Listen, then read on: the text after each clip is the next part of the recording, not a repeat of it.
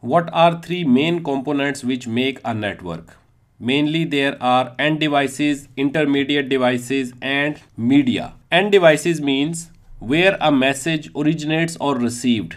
This is a kind of device which sends a message or which receives a message. This is, we can say, actual user or actual end user or end device which originates a message or where the message is terminated. For example, our laptops, our mobile phones, our cameras, our printers, our scanners, these kind of devices, they are called end devices.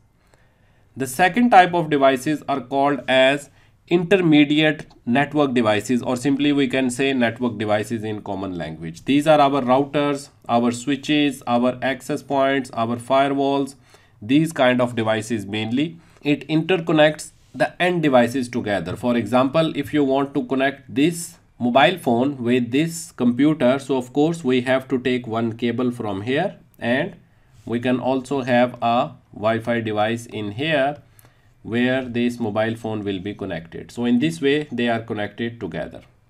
The third type is the media. Media means cables or wireless signals. So these are the wires that connect the devices with each other. Without wires, of course, how we will connect?